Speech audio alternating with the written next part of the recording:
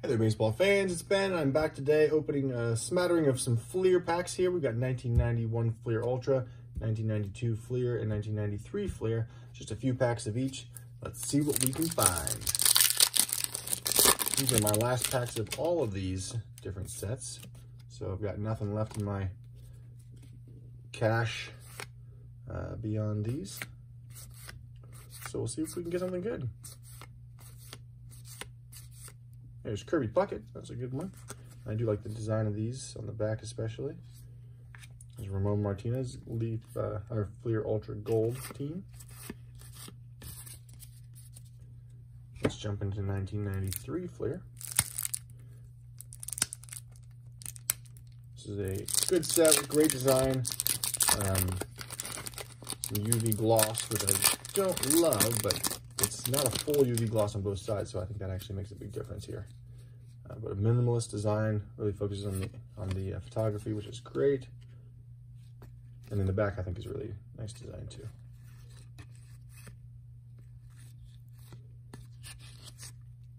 There's a Pat Mahomes rookie.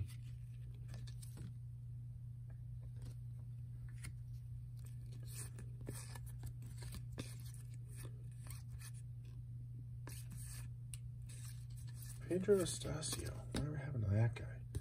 Let's look him up.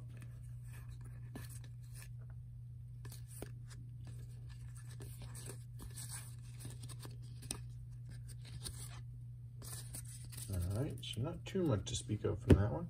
Let's jump back to the Fleer Ultra. I've only got one pack of that 1982 Fleer, so we'll wait a little bit before we open that one up.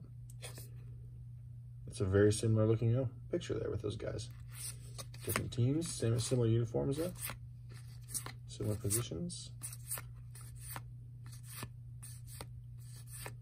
There's Eric Karros, rookie prospect.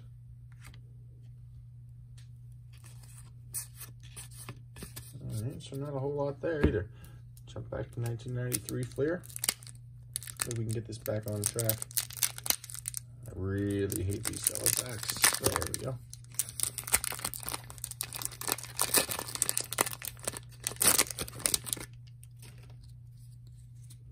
There's Robin Yount to start us right off. So that's a good one.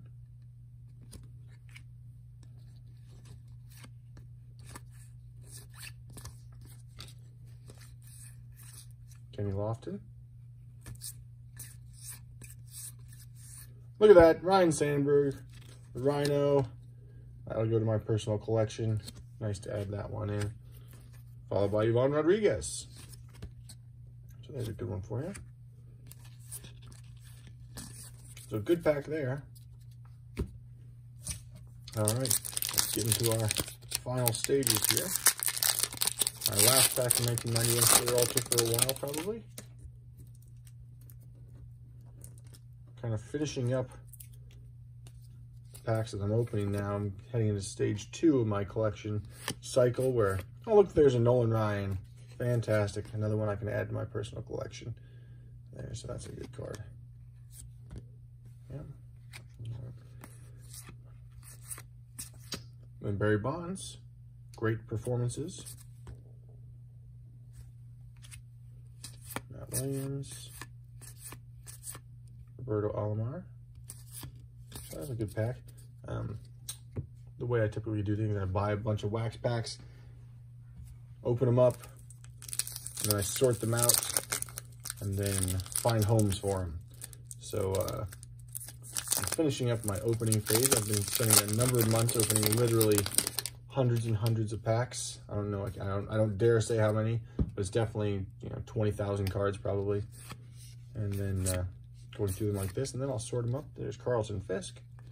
So the next step will be taking all these cards I'm pulling out and sorting them by player to put together nice little collections.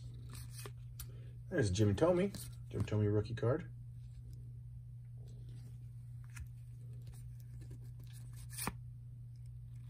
Scott Erickson coming off his 20-win season. Vince Coleman, when he got angry and moved on to the Mets. And our last pack of the day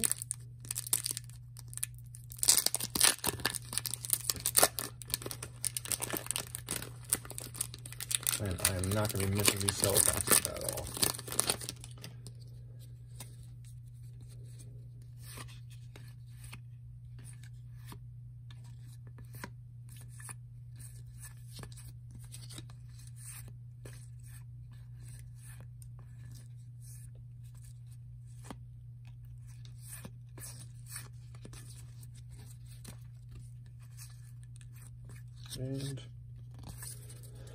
And excuse me, that pack was kind of worthless. So, handful of stars. Nolan Ryan Sanford. And let's find out what happened to old Pedro Astacio from the Dominican.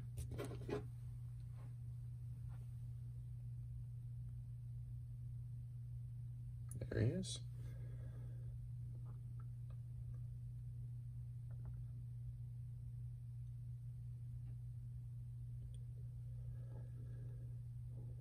Let's see here. Played from 92 to 2006.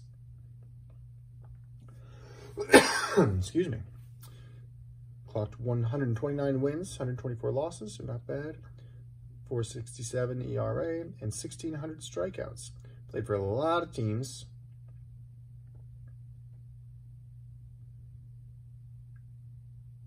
In his major league debut, he tossed a shutout and struck out 10 people. And had 4 shutouts in just 11 starts in 92 for the Dodgers. So that was a great kickoff.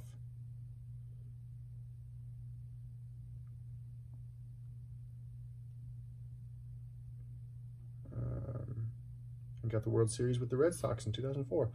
That's it. That's all they gave him. Not a lot of... And so, not sure how it went wrong for him, but he clearly got off to a good start. And then, I guess, just couldn't keep up after that, but good for him. So Pedro, hats off to you, my friend. The rest of you, we'll see you next time.